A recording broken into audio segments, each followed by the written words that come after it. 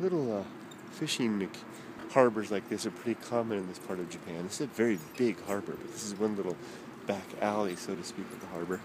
Just one little area, and I'm sure that there's just 20-odd fishermen or so that have their boats, each one a family-owned affair probably. And this is their little harbor, their little community. Looks like an abandoned structure. Ooh, look at that. That deserves a video for the Abandoned Japan channel, but let me finish this. See how there's a little entrance there? This is their harbor. I've seen this kind of thing before. There's several harbors like this.